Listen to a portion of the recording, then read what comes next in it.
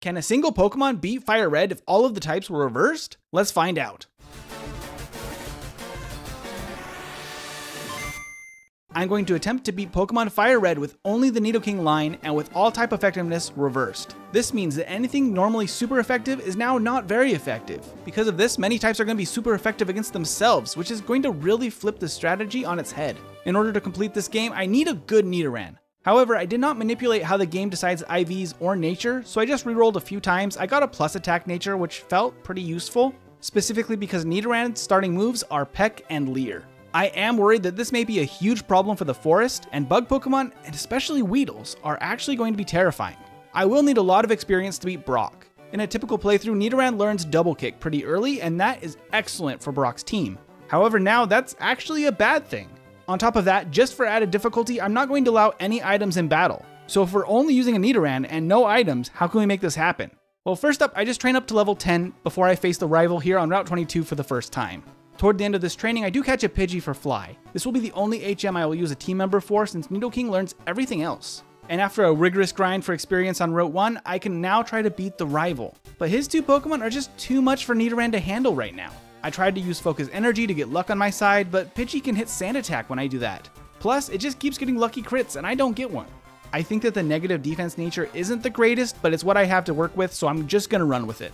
To make this fight better, I go back and train one more level, after which I can return to fight Green one more time, and I am defeated once, but then I can finally take the victory. The boosted trainer experience from his fight gets me to level 12, and I can learn Double Kick.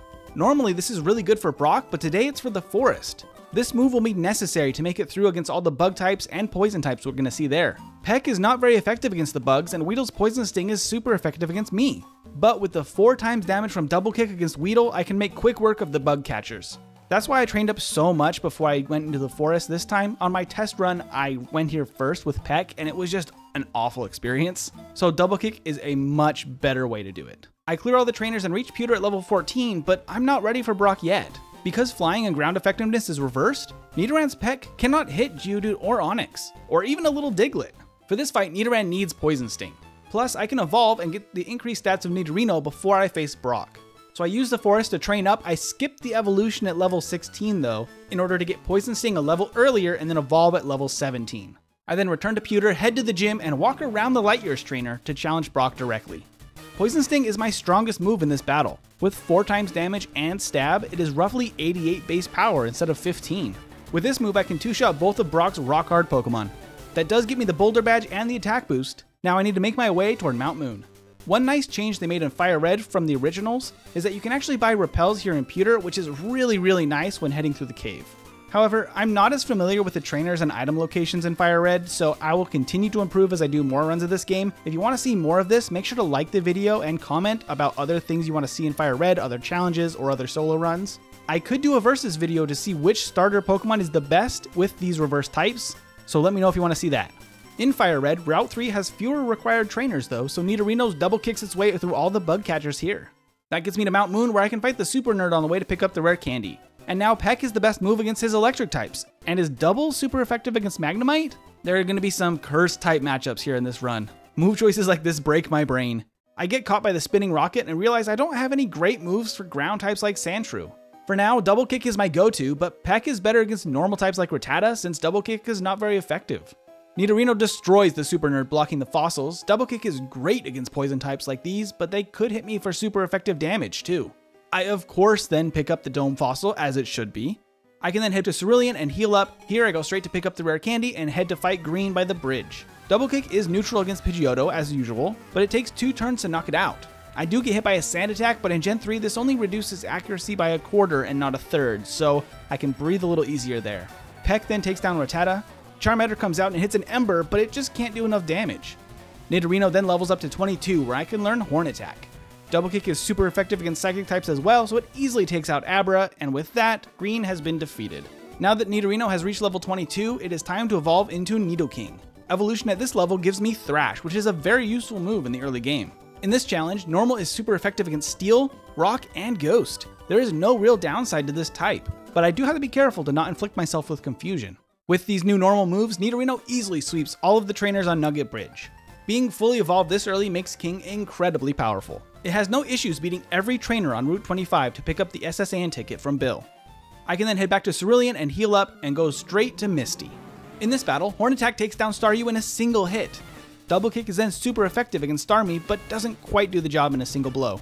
Since water moves will be ineffective now that King is ground typed though, there isn't much that Misty could even do here. And that means that King easily earns the Cascade badge.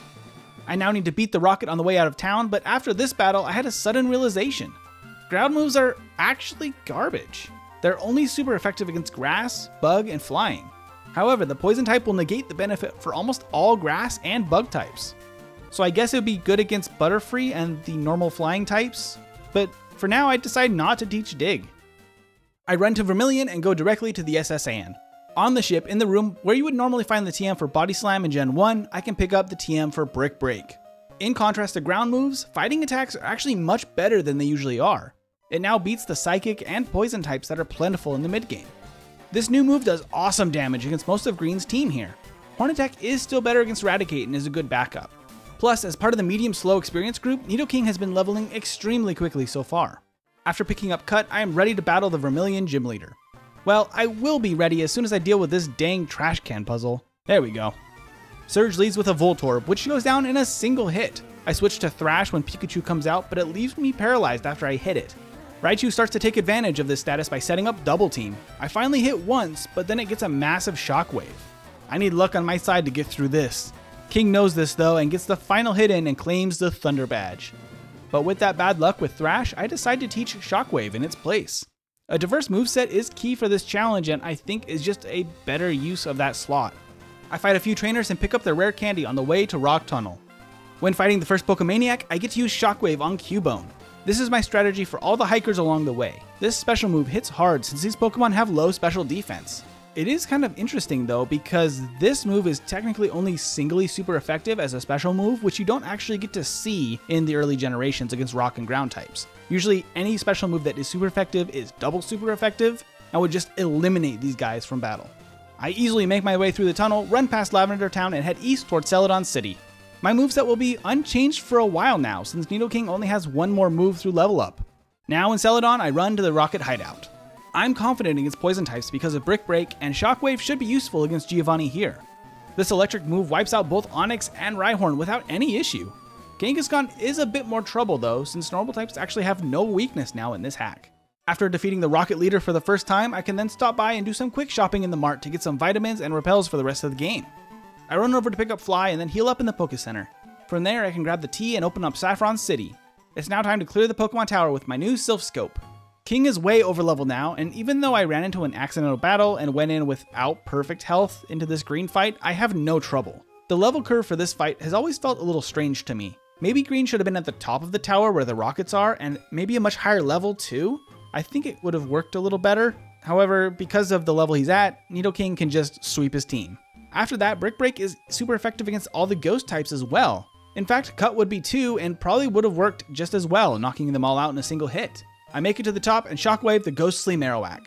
Now on the top floor, I beat all of the rockets guarding Mr. Fuji, after which he teleports me away and gives me the Poke Flute. From there, I decide to fight Erica. I'm pretty confident that the strong physical move Brick Break will carry me through this gym, although both Water Pulse and Shockwave are also super effective against grass Pokemon. I didn't realize how good I was against this type. Erica's team goes down to 3 one-hits and I collect the 4th badge. I bike down to Fuchsia and dash through the Safari Zone to get the necessary items there, and a protein for good measure. While in Fuchsia, I can use the move deleter to forget Cut. I no longer need this move and I can get some much more powerful replacements very soon. I then clear all of the trainers in Koga's gym. This is great training and I really need Megahorn before I fight him, which I get at level 43, but even after the last trainer, I'm just a little bit short. So I leave the gym and fight one other trainer in the grass outside the city, which gives me the level up and the new move. Because of the reverse types, Bug is an incredible move. It's super effective against Fire, Flying, Fighting, Steel, Poison, and Ghost. But in Koga's fight, it's still just not quite enough. His final Wheezing can survive and hit a massive sludge and take me down. I try again and still miss one turn, so I lose a second time. I decide to come back later. I do stop by and pick up Strength and teach that and Surf to Nidoking right now. These HM moves are powerful and give good coverage. I fly over to Saffron to battle the Rockets in the Sylph building. I defeat a handful of them and get some items and level up to level 45 before getting to the Sylph rival. And here we see the power of Mega Horn. It takes out Pidgeot, but then I fail to knock out the Execute. I get paralyzed and take some damage from Gyarados. I do still one-shot it though, even after the Intimidate. Alakazam sets up Reflect, but Brick Break just doesn't care about that. It just shatters it and knocks it right out. Green sends out Charizard, but King survives a Flamethrower and hits for 4 times damage with Mega Horn. And with that, Green is defeated. Now it's time to beat Giovanni and finish this part of the plot. And his poison types are no problem here. I don't have a great answer for Rhyhorn though, since I gave up Shockwave, but Return will do. It's super effective, but it's physical damage, so I don't love it. But luckily, Giovanni doesn't ever get a Rhydon in FireRed for some reason, so I can get by with physical damage for now. I'm not sure why they did Giovanni so dirty with this remake. Not a single Rhydon? I take out Nidoking with Mega Horn, which means the Rockets are done for. Now at level 47, I fly back to Fuchsia to beat the 5th Gym Leader. But even now, at level 47, the damage from Mega Horn is just barely not enough. Koga, who's normally very easy for Nidoking, is really posing a problem today, and that's the effect of that flip type effectiveness. It's basically reversed which gyms are tough. Surge was difficult, Koga's being difficult, but Misty was very easy. I'm getting frustrated with Koga, but I realize that Sabrina should be much easier right now anyway. Her team is weak to Brick Break, and she can't set up any screens because I'll just break them.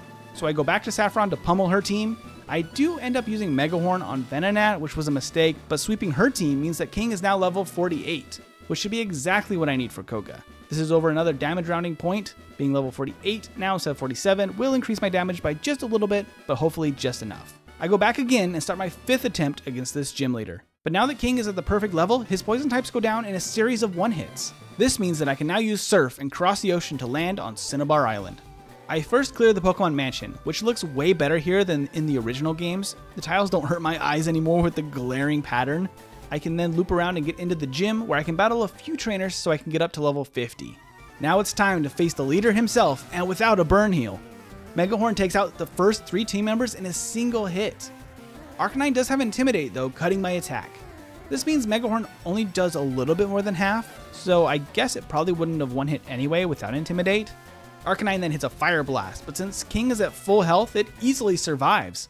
I then land the second Mega Horn and take the win. After accepting the 7th gym badge, I politely tell Bill to scram when invited to the Sevi Islands. While there are some TMs like Sludge Bomb over there, I have all the moves I need to beat the game. Now there's only Giovanni's gym left. And there are actually some changes to the trainers here. The first required trainer in his gym has a full team instead of just a bad Rhyhorn. This is really refreshing for members of the 8th and most powerful gym. But King has no problems getting to Giovanni. His Rhyhorn survives strength and hits a Scary Face, and this is probably the worst thing it could have done, since it means the rest of his team now outspeeds King. Once I take Rhyhorn down, his Nidoqueen gets a hit in. Mega Horn is great for damage against it and Nidoking, but they are slowly chipping away at my health. I luckily get hit by another Scary Face from the second Rhyhorn, so it doesn't do damage, and I wasn't going to outspeed the Dugtrio anyway. I take the hit and knock out his final Pokemon on my first attempt. This finally gets me the TM for Earthquake. This is much later than in Gen 1, but I'm not going to use it yet. This 100 power move is very good, but I think is less useful in this hack. Instead, I run over to Route 22 to face Green for the last time before the Elite Four. And his team is the strongest one he's had yet. His Rhyhorn survives like Giovanni's, but just misses a takedown instead. Execute goes down to Brick Break while Gyarados just sets up the Rain. Surprisingly, Alakazam survives a Brick Break. I was shocked, but then it just sets up Calm Mind on basically 1 HP. I'm not scared of his Charizard either, and with the Rain still in effect, it makes it even worse, and it faints to a single hit of Mega Horn. So Green made a lot of bad decisions there. There's only one thing left to do now. I have to get to Indigo Plateau. I do fight a handful of cool trainers on Victory Road to reach level 58. Then I make a silly mistake and run into a double battle at the end of the route. I didn't even mean to fight this one, since I'm not allowing Pidgey in battle anyway. But then they do take Nidoking down, so I just reset. I then have to fight the last 2 cool trainers again, but this time I lose to a Weepinbell that puts me to sleep. Third time is the charm though, and I can finally leave Victory Road and start prepping for the League. After stepping inside and healing, I fly back to Fuchsia. Here I talk to the move deleter again to remove both Surf and Strength. I need more flexibility in my moveset before the Elite Four. I then use up all of my rare candies to get to level 68 and teach 2 new TMs to King, Earthquake and a Fire Blast. Lorelei is up first, and I don't have a great answer for her. It may have been safer to backtrack to the game corner to pick up Ice Beam, But for now, I'm just going to rely on Earthquake and Fire Blast for Cloyster, since I can do decent damage with just the high base power of these moves. Slowbro does take equal damage from Brick Break or Earthquake, so those are kind of interchangeable there. Afterwards, Jinx luckily goes down to a single hit, so it can't inflict any statuses on me. I then hit Lapras with one Earthquake, and it does about half. It hits me back with Confuse Ray and heals with a Citrus Berry, but King has got this. It attacks through confusion and does enough to knock out Lapras and defeat Lorelei. Normally, the next guy is a pushover, but today Bruno is actually set up for success. In fact, in my test run, he gave me more resets than any other trainer. That's because last time I still had Surf, and that's just not good for Onix here. Instead, I use Fire Blast, which deals with Onix much better. Mega Horn is great then against the fighting types and takes down Hitmonchan, but if I miss, I take massive damage from Hitmonlee's Brick Break. I cross my fingers and hope that I hit Machamp, and I get it. The last Onix then goes down to another Fire Blast. And that means Bruno is defeated, but it's time for Agatha. And this is where, in my test, I hit a complete wall. In order to reliably beat her, I need to one-hit every member of her team. Any poison attacks like Sludge Bomb or status conditions can ruin this fight. And Mega Horn only has 85% accuracy. The big kicker is that when Arbok comes out, it lowers King's attack with Intimidate. In my previous run, this meant that there was no way for me to one-hit it, and it would take me down with Sludge Bomb every time. This time I have enough attack with the plus attack nature and the extra levels though, so I can knock it out despite the lowered stat, and after that all she has left is a Haunter. That means that I'm further than I've ever been in this challenge. The battle against Lance, the Dragon Master. I take a moment to plan out what to do here. Earthquake deals massive damage to Gyarados, even with Intimidate. He then sends out Aerodactyl, which surprised me. Earthquake is neutral here, and Mega Horn is physical damage, so I decide to use Fire Blast. Except I miss and get hit by a Scary Face. Now Aerodactyl outspeeds and hits a super effective Ancient Power, which is physical in this gen, so my lower defense is actually a big detriment. And that sets up Dragonite to KO with Outrage. I restart and try the same strategy again, but then I miss Fire Blast again and get taken out by Dragonair with Hyper Beam. I try a third time with the same tactics. I know that if I just don't miss, I can make it through. And with enough luck, I can hit every attack, I can get to Dragonite at full health, and easily tank the Outrage. This pseudo-legendary then goes down to a second Earthquake hit, and I can finally defeat Lance. Which means there's only one battle left, the Champion Green. I keep the same moveset for this battle. King is now level 70 and has the perfect moves to win. We start off with Mega Horn for Pidgeot. Up next is Fire Blast for Rhydon because of the low special defense and super effective damage, after which Brick Break takes out Alakazam. Earthquake then does the same for Execute as well. Gyarados does have Intimidate again, allowing it to survive an Earthquake. Green then uses 5 full restores, bringing Gyarados back to full health over and over again. But all to no avail since he can't get an attack in. Eventually his items run out and Gyarados faints. I still have green health, King lands the Mega Horn, and Charizard goes down. And that means that King has completed the game, with a final real time of 2 hours, 6 minutes, and 29 seconds, and a game time of 4 hours and 38 minutes. The reverse types in this challenge really changed how you play the game and changed where the difficulties would be in a normal playthrough. I do want to try this again, maybe with the starters to see which one's best. Let me know if you guys want to see that, or if you have any other hacks or challenges you want me to try, let me know in the comments. If you haven't yet, make sure to subscribe, and as always, have a wonderful day.